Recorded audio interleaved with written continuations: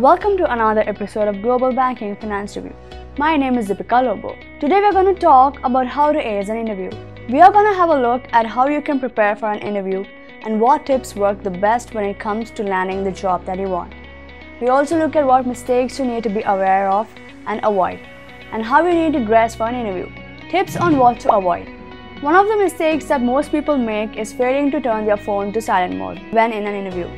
In addition to this particular mistake, many fail to bring additional copies of their resume, while others chew gum when waiting for the interview to start. Sweaty hands are another thing that should be avoided, and washing your hands or toweling them dry with a wet wipe helps deal with the situation. Prepare answers to widely used interview questions.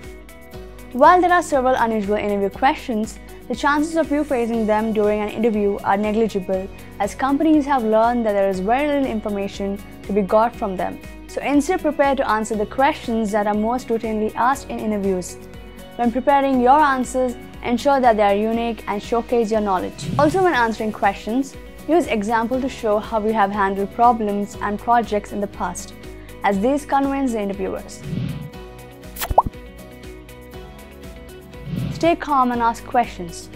An important part of an interview is the ability to stay calm and deal with the questions without becoming anxious. Preparing answers to questions beforehand will help you remain calm and cool when answering them. Also, prepare a list of questions you want to ask the interviewers. Additionally, ensure that you ask the questions throughout the interview to ensure that you get answers for all of them, and they are not kept for the last few minutes.